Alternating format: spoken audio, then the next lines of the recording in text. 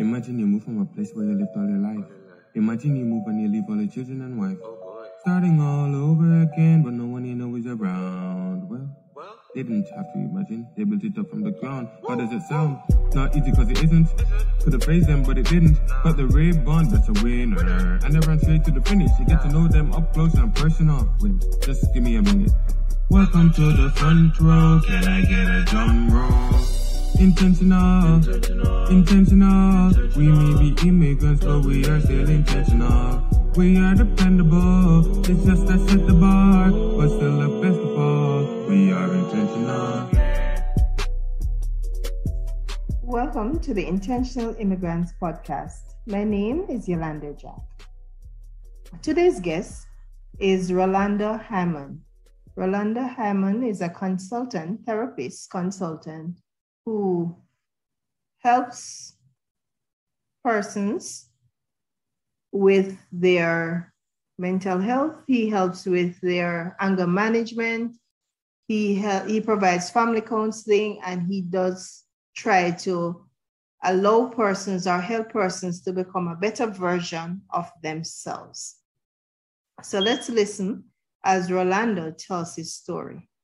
Just before Rolando tells his story, the Intentional Immigrant podcast can be found on Google Podcasts, Spotify, Stitcher, Podbean, and it is also available on YouTube.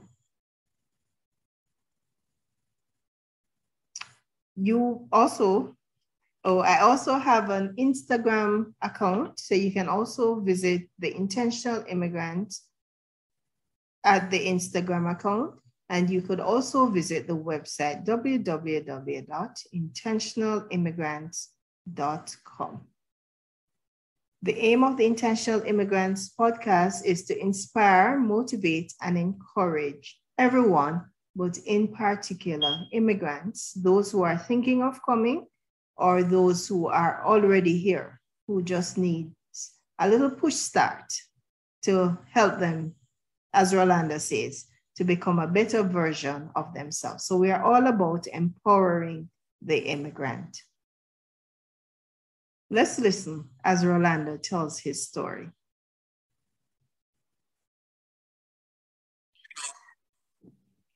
Hi, Rolando. Welcome to the Intentional Immigrants podcast. I'm happy that you're able to meet me here today and just spend a little time with us as you share your story. Thank you for having me, Yolanda. It's indeed, I'm really happy to be here, and I look forward to this conversation. Okay, thank you. All right, Rolando, take us a little through your journey. Where do you reside presently, and how long ago did you migrate? Right now, I'm residing in the province of Alberta, which is one of the western provinces here in Canada. I migrated approximately around about 11 years ago, coming on to 12 years ago when I migrated from Jamaica. Okay. What was the cause for the migration? Why did you decide to come abroad?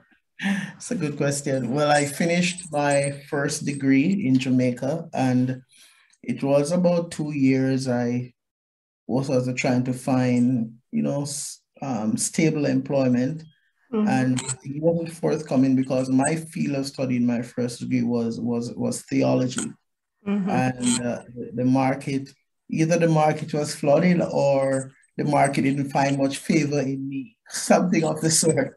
But I wasn't getting picked up, and back then I still have very good friends of mine now today.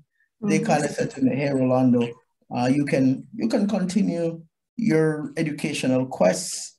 There are programs offering overseas that you can seek to access." And I said, "Hey, that sounds like a good idea." And so I applied to do my second degree, my Master of Arts, and I got accepted. And after that, I migrated with my one carry-on and whatever finances I had, measly amount, and I came to Canada to study. Okay, good. Have you had the chance to go back to Jamaica? Yes, I went back to Jamaica just before the pandemic. That's around about, this is 22. I think I went back to Jamaica in 2019. Okay. You know, I went down for my daughter's graduation because I have a daughter who still lives in Jamaica and she was graduating. So I went and participated in that. It was quite good to see and touch my feet on the soil of Jamaica again. Yeah. Okay. Okay. What do you miss most about Jamaica? Sunshine. Yes. Because we know I love the weather here in Alberta, it can be very, very frigid, not very Brutal. user-friendly. It's not very user-friendly. Weather and the food, as well as, you know, the people, and, you know, being closer to family is always a good thing. Yeah. So those are some of the things that I definitely do miss. Okay. What activity would you recommend to somebody, to a visitor who decides to go to Jamaica? That is a must-see, must-have, or must-experience? I'm going to be very biased now, Yolanda, because I think the Duns River Falls is still a very beautiful attraction in Jamaica. You know, it's a falls that just being there, it's a very cool, calm, nice experience climbing and experience and just allowing yourself to have that nice water that is not freezing cold run on your body. You know, it offers its therapy, and then there are places there that, you know, you go and get really good food. For example, I talk about stopping by uh, on your drive up to Mandeville, where they have roast yams and salt fish and all that stuff. Just amazing. And back then, I haven't been here for a while. They had places like Little Ochi where you get the greatest fish to eat. I heard that it's not as beautiful as it used to be, but then, you know, there are other places back home where you can always go and find good food and just beautiful experience visiting Bob Marley Museum, for example. You know, going to Devon House to get like the best ice cream you can imagine. Those things are always a win for me. Always a win for you. All right. So what product or service do you offer? Well, right now, I've been a therapist now for a number of years. It's been what I've done from when I've been here. So right now I offer counseling for anxiety, depression, couples counseling, addictions, and mental health supports. And I also offer life coaching for men.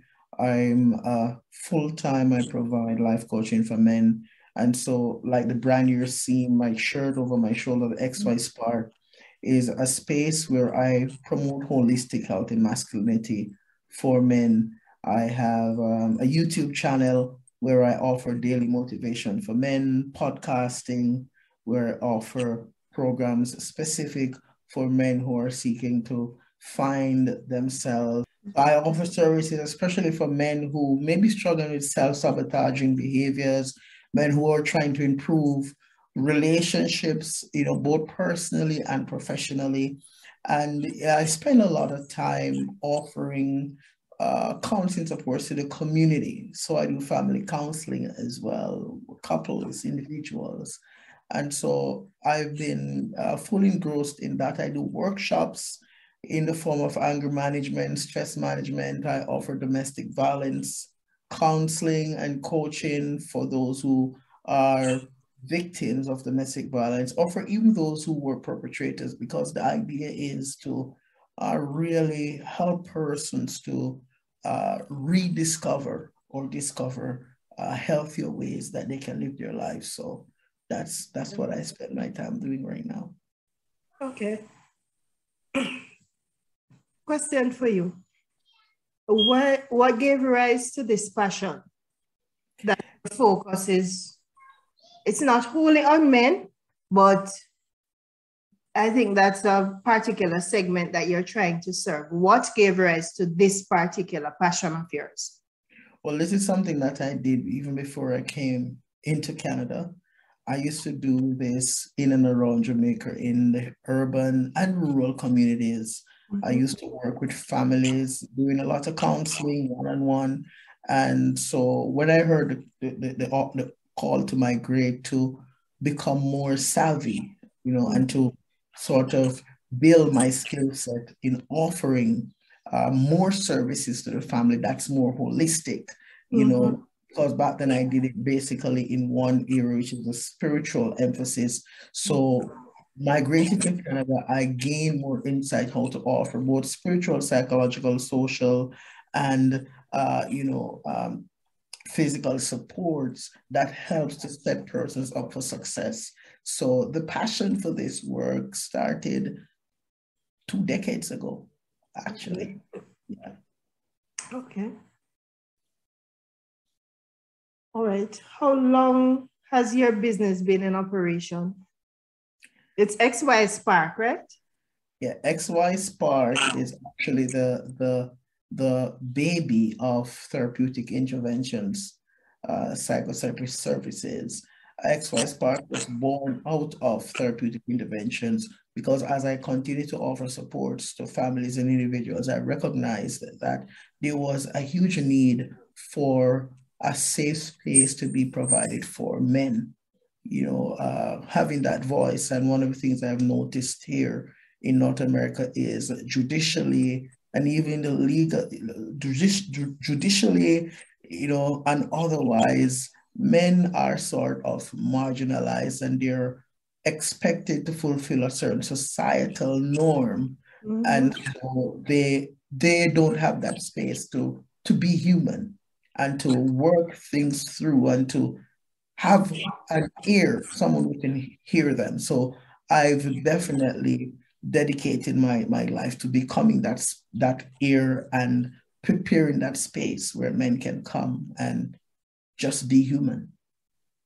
Okay. Share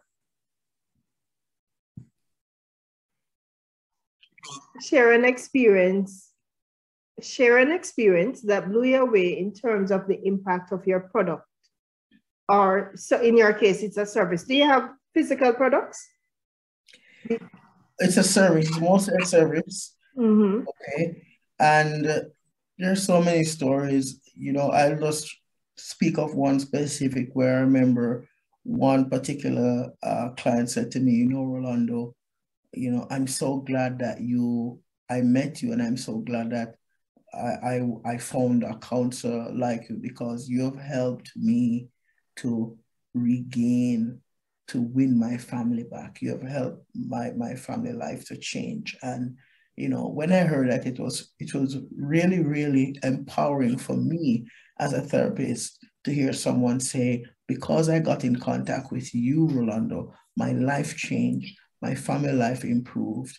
And that's why I love what I do, and I wouldn't exchange it for anything, because it's just powerful that you're able to give back to the community and change lives and hear people say, with no form of flattery, but saying it from a place of genuineness and sincerity, that the interaction, the service that you provided was exactly what I was looking for. So that was the thing for me that really, blew me out of the water, so to speak.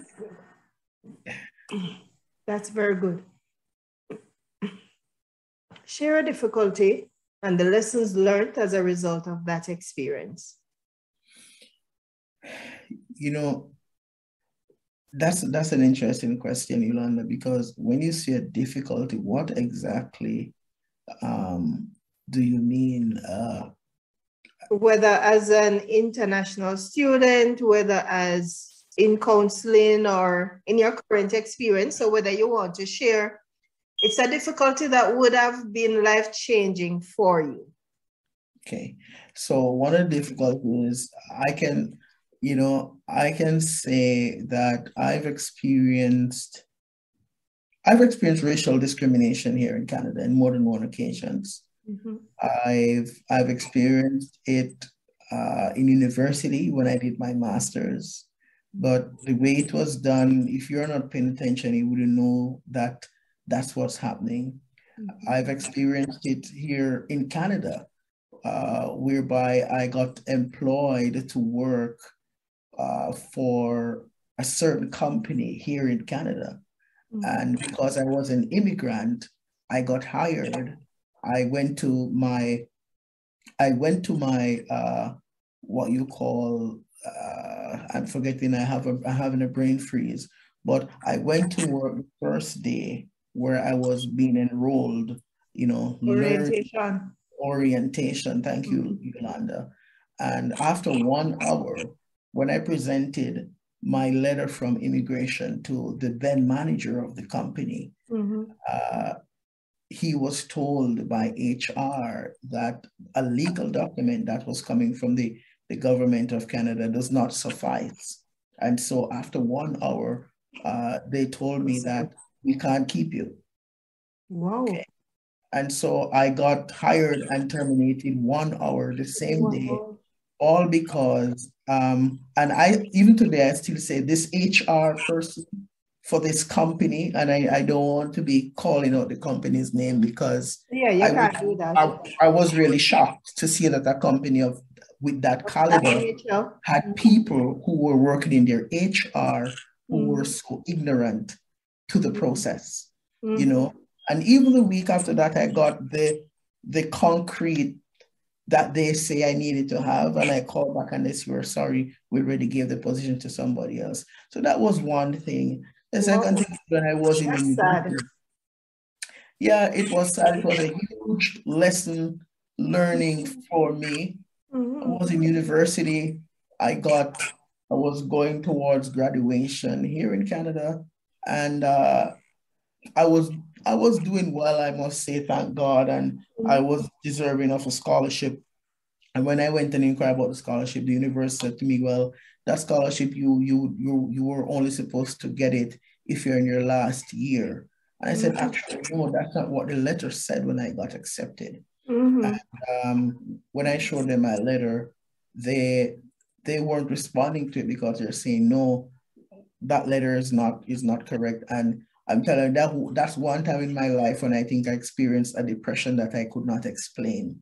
Because here is this university telling me that even though you have a letter from us with our stamp, you don't deserve to get that scholarship.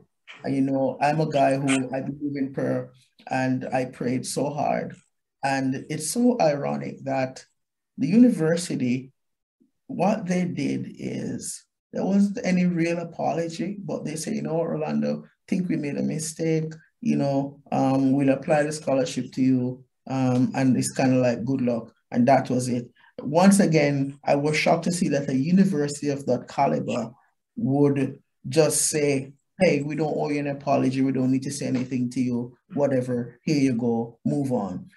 So I've seen it happen, and I wasn't ignorant to it that that's what was happening, but I used it as a stepping stone, and I got out of there. I never looked back. And so those were two things for me that it could have gone either way. And if I were to tell you my story about the process whereby I moved from being an immigrant to a resident, that's another story that could take the rest of your program, Yolanda. But that was just a real ugly experience that I went through. I was scammed by so-called immigration lawyers, gave them thousands of dollars, and that happened to my wife and I. And, but so many things happened, applied for residency, was turned down, went under the points program that they had, was turned down, had all my work experience, had no criminal record, but eventually I'm here still, all that passed. But I've had some really interesting journeys that took me to places that were dark and discouraging, but I stuck to it. I stuck to it. Okay. Can I ask what was the value of that scholarship? The scholarship back then was a little over $2,500. Okay, that's a lot of money, even by today's standards. It's a lot, man. It's a lot. It's a lot of money. What's your personal philosophy or mantra? My personal philosophy, there is one that I took with me for years now. Sometimes even my oldest son would say it back to me when I was in university. I run into this quote from Henry Wadsworth Longfellow. Henry Wadsworth Longfellow, he said this, he said, "The heights of great men reached and kept were not attained by sudden flight, but they while their companions slept were toiling onward through the night." And I never forgot that quote. And for me, my personal mantra is personal development is not an event, it's a lifestyle. Mm-hmm. And so every single day, I seek to ask myself the question, what do I need today to be the best version of me? And that's the way that I seek to live my life as I continue this journey, this path. Okay, thank you. Share a morning routine or ritual which has helped you well. My morning routine is one that I consider to be interesting. As soon as I open my eyes, I'm doing my meditation, my prayer. I'm taking at least a 15 or 20-minute warm/cold shower in the morning. And then I seek to sit around sometimes and I just listen to spiritual songs, or I'll spend a 15, 20 minutes on my treadmill when I have the time. And, I seek to sit down most mornings and I will read or would write something, or I would seek to create something, and I try to do that early in the morning because I find early morning is when those creative juices are flowing. For you. Okay. Oh, that's good. Recommend a must-read book. So that's a book that you have read or are reading, which you think is worthy of my listeners. I fell in love with John Maxwell's book. John Maxwell has a book called The 15 Invaluable Laws of Growth. Okay. And after I read that book, I actually did an entire series on my own podcast from Maxwell's book, The 15 Invaluable Laws of Growth. And one of the quotes in that book that really jumped out at me was from Dr. David McKellen. David McKellen, Maxwell referred to a quote that McKellen had in his book where McKellen said, and I'm quoting now, that the people that we hang out with the most, they become our reference group and they determine as much as 95% of our failure or success in life. And when I saw that quote, I said David McKellen was so right, because in my own life experience, I've recognized that unless I had made the huge steps that I made in my life to change some of my associations, I definitely would have experienced a different path. Yeah. You'd have experienced a different outcome. Okay. So you're recommending the 15 Invaluable Laws of Growth. John Maxwell. Okay. What tips would you like to share with my listeners? So those are either immigrants who are thinking about coming or persons who are already here. Two things I would want to say is, if you have a desire to migrate, just keep in mind that it's not going to be a walk in the park. Okay. Yeah, you need to be determined. You need to have a drive. You need to have some goal. You need to surround yourself with people who are actually able to support you in positive ways. You've got to think about what kind of boundaries you're going to have. in order to make it through. But if you have a desire to come, I would say, listen, come on in, man. There's room for you. There's room at the table. There's room. Come on in. Don't be scared, and you will enjoy the cold, quote unquote. Yeah. But the benefits far outweigh the negative experiences. And the negative experiences just seek to make you stronger. There's a quote that says, what doesn't kill you make you stronger. So, yeah. Yeah, definitely, Yolanda. Mm-hmm. How can my listeners make contact with you? Well, if someone... Before you go on to that, Rolando, I know you had a men's march or something early this year. Last year, actually. Sorry. Last year. Yes, that was our first annual march for men's mental health awareness. That was our first march. This year, we're hoping to do it again in the summer. We're hoping for it to be bigger and better. But the march is basically seeking to bring more awareness to the reality that men are impacted by mental health as much as women and kids and the elderly. And we want to just make our voices heard for more persons in the community to recognize that, hey, men are humans too.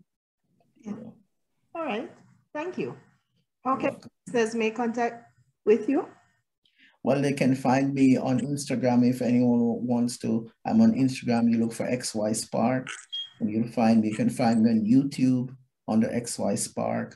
I'm also on iTunes and the Podbean app where you find my podcast, or you can visit my website, contactxyspark.com, and you will see all information that I do there. Persons can message me, email, text, and I'll be more than happy to talk with anyone who has any questions that in any way that I can help to support you. So those are the ways that you can find me. Email hyman@xyspark.org, and I'll be more than happy to connect with anyone. Okay. I have one last question before I go. I noticed that the name of your company is pretty unique. It is XY Spark. Can I ask what gave rise to that name? Well, I have a good friend of mine. He's in marketing, and this name came about from doing a lot of brainstorming and research. And I say, hey, I need something that identifies men, and the X and the Y chromosome is what men they possess, and the idea that's what makes a boy a boy. And so the spark is really, if anyone listens to my podcast, one of my taglines in the end is that we believe there's a spark in you. So the XY Spark is just bringing men to the realization that in spite of where you're at, there's still a spark in there. And so my company, our determination is to connect with you and seek to reignite that spark so that you can become the best version of you. Okay. Rolando, it was great spending some time with you today. It was great to be here, Rolando. Thank you for having me. Appreciate it. Thank you. Thank you for listening to the Intentional Immigrants podcast.